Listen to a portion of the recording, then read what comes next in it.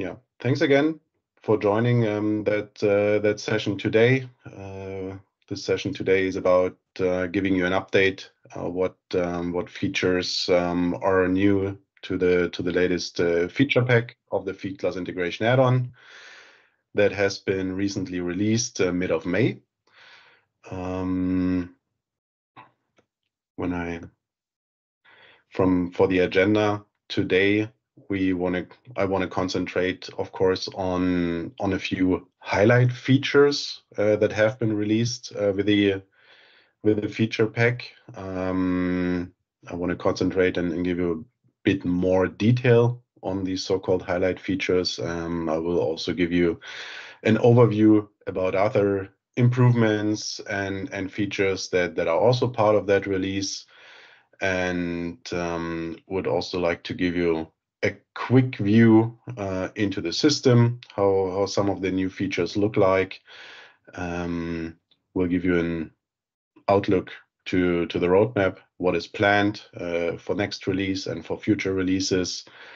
And yeah, then would like to open it up to you to give me your questions, and hopefully I can answer all of them properly. Good.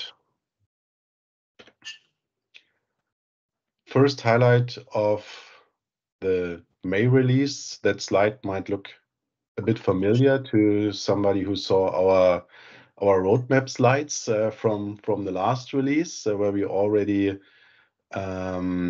presented this. This will be part of the next feature pack, and yeah, we made it. We enabled the integration add-on to support SAP S/4HANA Lean Service Procurement between Fieldglass and the S/4HANA system, utilizing the Fieldglass integration add-on. What does that mean for the customers now? It means that customers can either choose between still working with the classic MMSRV services in their S/4HANA system, or going more towards the future processes and enabling the lean services in their S/4HANA system, and independent whatever they use and enable in S/4HANA. The Fieldglass integration add-on is now able to support this in the end-to-end processes between the both applications. It doesn't mean that the customer has to choose either or.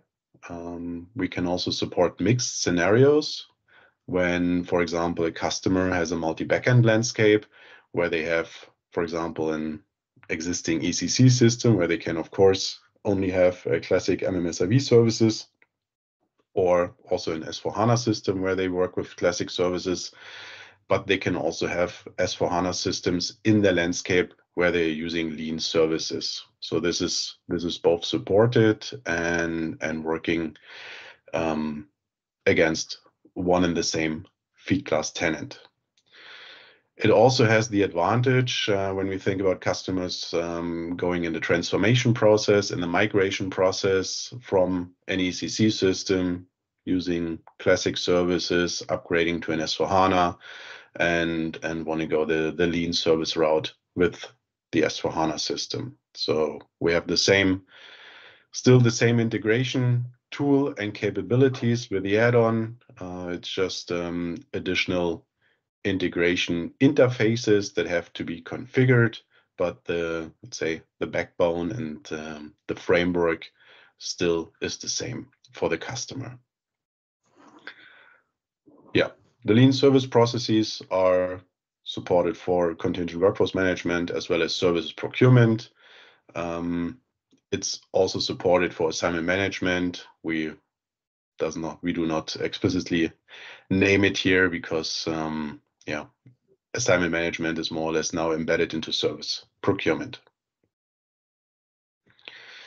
The integration process for lean services works more or less in two main scenarios. So we see one scenario where the process is initiated within Fieldglass, where either a work order or a statement of work are created with limit values or with events, for example, in a statement of work. And we have now a two-step integration for purchase requisition and purchase order, which is more or less aligned to the existing Fieldglass standard integrations that existed for lean services in parallel. That means the first integration step is executed when the work order or the SOW is approved. In that case, it's going into the integration, creating a purchase requisition in the S/4HANA system, and sending back the response to Fieldglass with the purchase requisition information and the approval message. Then the process goes ahead in Fieldglass and sends it to the supplier acceptance or for the work order, and for the SOW response to the supplier in case of the service procurement process. And once accepted from the supplier, we have our second integration step. And that second integration step is then converting, or more or less finalizing, the purchase requisition first, and then converting the purchase requisition into a purchase order. In that process, we now support two different options, like in the past, via that automatic PO conversion, or when you know it under the name of the ME59N transaction that we utilized in the past, that is still supported, but we now also support a direct conversion when a supplier is not enabled in the S/4HANA system for automatic PO conversion, that the add-on itself takes care of the PO creation. For a revision process, when a work order or an SOW are being revised in Fieldglass, we don't have that two-step integration. The PR stays as it is in S/4HANA, and we will have a direct update of the purchase order after the supplier acceptance step. Release-wise, we're supporting from S/4HANA 2022, and of course, the newer releases. The second scenario that comes with the lean service integration is also the S/4HANA initiated process. In that process, we are only talking about the service procurement integration, so the statement of work.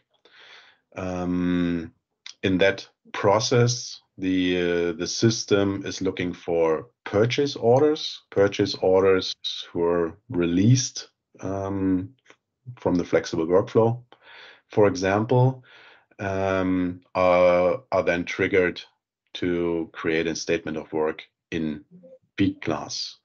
For such POs, we're pretty independent where they originate from. So this could be an RFQ, it could be something out of the project system or the plant maintenance system that generated a PR first and then a PO.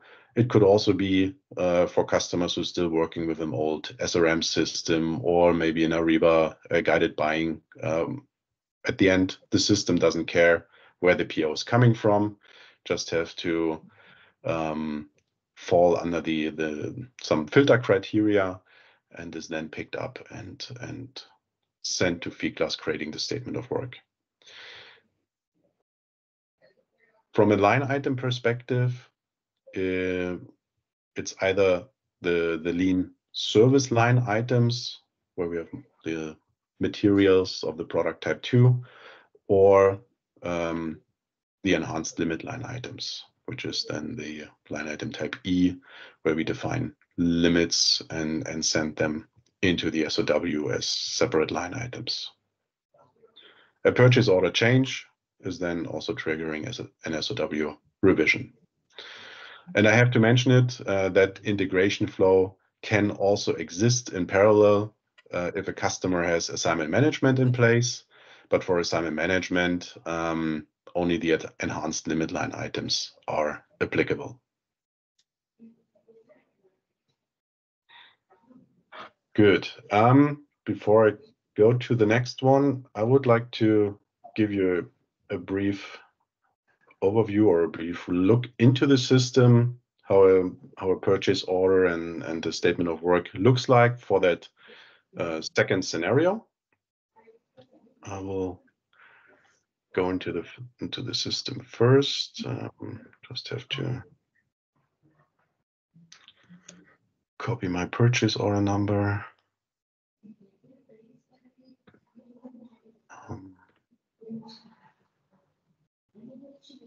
I'm still here.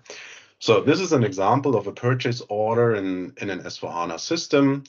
We have a couple of attributes in here. For example, in our scenario, we choose a specific document type that a customer can also use. Customer can also use a standard document type.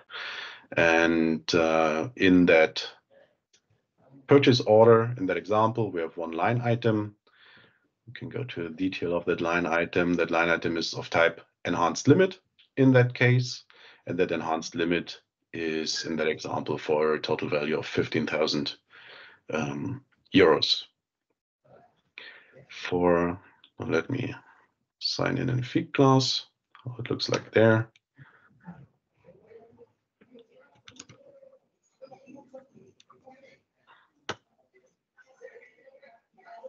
So in Fieldglass, this purchase order of the S/4HANA system, you see it here, the same number, generated a statement of work. That statement of work in our case is from a specific SOW template. So we typically separate then two different templates, one where we have the S4 initiated process and another template where an SOW is initiated, created in Fieldglass manually itself. So we see here when we look into the details, we have our total budget, like our purchase order. We also have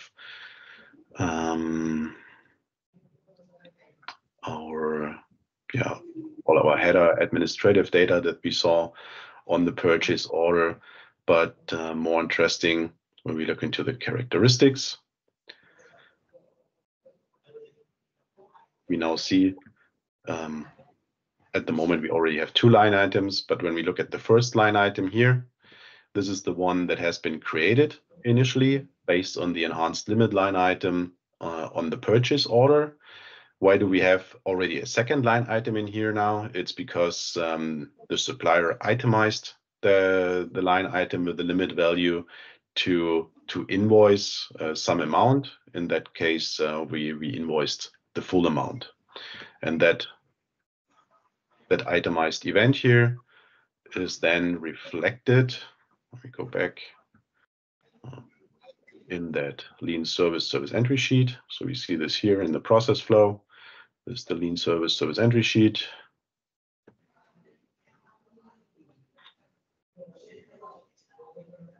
We also have the information about, we go to the item details, the information about the amount, the accounting data, general ledger account, and all that stuff that has been itemized on the SOW in Fieldglass. We also should see, I think I have to go one step back. The invoice, an invoice already exists as well, because we saw when I switch back to my Fieldglass application, this is the invoice that has been generated in Fieldglass about that amount. And this has been integrated as well into the S/4HANA system. That's why we see it here in the purchase order history as well. So more or less exactly the same integration flow that we have since many years. When you think about the classic MMSRV services, it's an end-to-end integration between the different Fieldglass document types, a work order or statement of work, to a PR, PO, service entry sheet, and an invoice. just with the difference that the purchase order and the service entry sheets now look a little bit different, where we have then these material line items of service type 2 or line items of type enhanced limit. But the process is not completely the same, because I described you the two-step integration with the PR and PO, but besides of that, the integration flow is exactly the same. Good.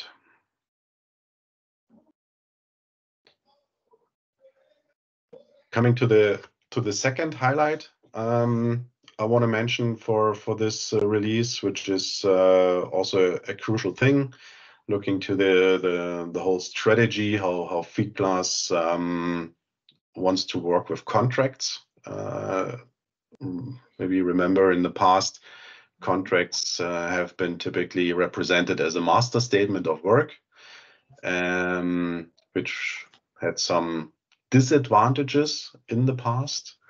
And the new strategy is to make use of the so-called event hierarchy 2.0. What is the event hierarchy 2.0? At the end, it's 3 predefined pick lists in the Fieldglass system. The pick lists represent contract header data, contract item data, and contract condition data. And in Fieldglass, these 3 pick lists are then joined by a so-called data set, creating the contract lookup for the end user in the system. And the integration add-on has now the interfaces in the delivery to populate this contract data into the pick list into Fieldglass. Means whenever a contract is released or fully defined, in case there is no release strategy sitting on that contract, it triggers the interfaces and uploading the data into Fieldglass. When a contract expires, the entries in the pick list are being deactivated. Condition-wise, we have to separate here between the lean service scenario, where we have a different standard, let's say standard pricing condition type, which is called PR P0. That is supported, and for the classic service, the default pricing condition is called PB00.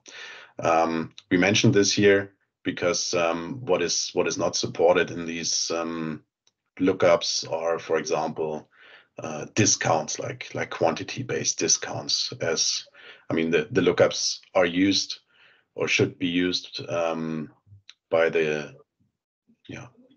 purchaser or whoever is working in Fieldglass when adding a new event to an SOW line item, to choose out of a predefined list of services with negotiated rates.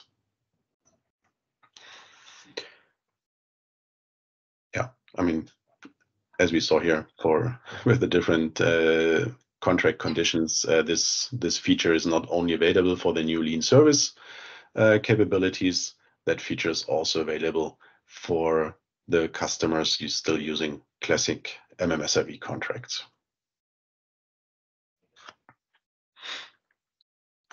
Good. Before we come to this, as I mentioned, I wanted to highlight, or I want to talk through this in more detail, as we see this as the 2 highlights of the feature pack. But what I want to share with you as well is there are a couple more features, enhancements, improvements that are available with that feature pack 8 that are, of course, documented here on the SAP help portal. And it's also then separated into the, I say, old in quotes component that exists since 2020 with all the improvements. And we also have a new component in place that contains all the content for the lean service integration. That means if customers are asking in the future, yeah, we would like to go for the lean service integration, then it's a new an additional add-on that they have to download and install in their system. But it's available under the same SKU, so there is no additional license required. It's under the same product version available where they downloaded the other component in the past. It's just an additional component that we had to build due to technical reasons, because this component is only applicable for S/4HANA 2022 and newer.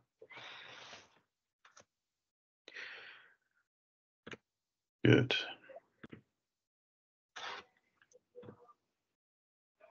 Yeah, this, for your information, I wanted to bring on that slide deck as well, for everybody who's not aware. So we have, in the meantime, 5 different SKUs where customers can utilize the Fieldglass integration add-on together with their Fieldglass subscription. So we have here the 3 ERP editions for contingent workforce, service procurement, assignment management. And we have here the 2 newer SKU material numbers for the partner editions, also for ERP, means where a customer subscribing to the partner edition is also allowed to download, install, and use the Fieldglass integration add-on.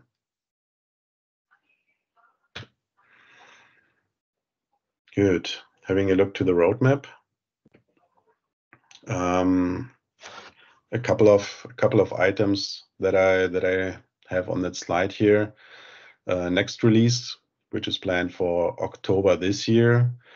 We want to keep it a bit more lean, not in case of lean services, but lean because that the last release was pretty huge and big. So we of course want to concentrate in stabilizing these the whole new feature set. But not only this, we want to extend also the features of the add-on, of course. So there's one new feature for the lean service that we will be working on for the next release, which is the accruals for the service entry sheet, meaning that customers might need the let's say the timesheet data earlier in their S/4HANA system than before they are being approved in Fieldglass. They might already need this data reported against the purchase order in S/4HANA. So we will work on a flow for that. What we will also bring into the next release is a feature called time confirmation against plant maintenance operation. Of course, only relevant for plant maintenance customers.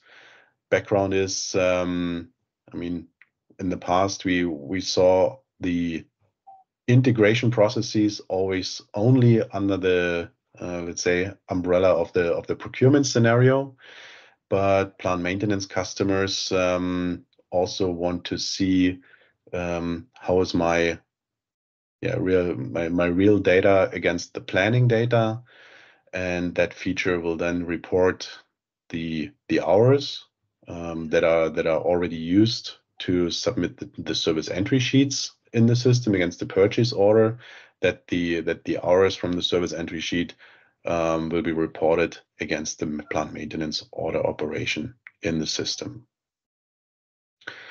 And then a couple of smaller things. Fieldglass will release some new native fields that in the past were always set up as custom fields, like the purchase requisition number, the purchasing group, and material group. Once they are available as native fields, we will also adopt then the add-on and the integration to those native fields.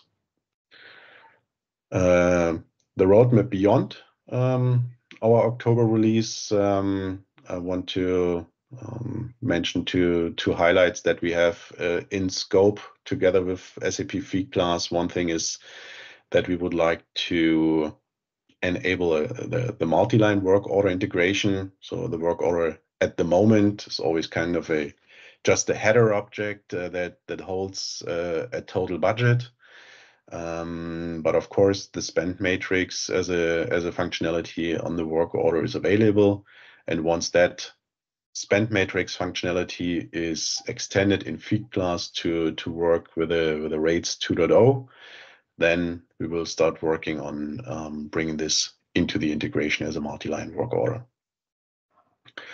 And what we will also work on once the feature is available in SAP Fieldglass, so the multi-bit feature is available, then we will bring in the new collaboration process, especially for plant maintenance and project system, to integrate RFQs from the S/4HANA system into multi-bits in Fieldglass, doing the collaboration there, and then based on the award in Fieldglass, turning it into a purchase order in S/4HANA.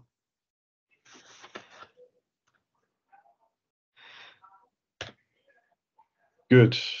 Last but not least, I just want to show this slide here, as we are not only the, let's say, the providers of the software of the Fieldglass integration add-on, we are also there to support partners, customers with the tool itself. That's why we have also our training initiatives and training offerings for partners, of course, as well as the customers itself, where we have our training for the integration add-on itself that exists since quite some time. And we are also working currently on a deployment training for partners who should go or who will do the deployment and implementation of a Fieldglass project maybe for the first time, that they can get a training from us as well. We're doing our sales support. We can make use of our demo landscape with an ECC system, with an S/4HANA system, and 2 different Fieldglass tenants. And of course, if required, we can also help out with our consulting support, professional services support for, say, heavier projects, typically where we have our plant maintenance customers, where we have customers with multiple backend systems in different releases and versions from SAP ECC to S/4HANA, or some more complex customers in the public sector, for example, or whenever additional consulting or interfaces are required. Good. In the slide deck that I will share afterwards, there are also a recap from the last release. I don't want to go through this in that session right now.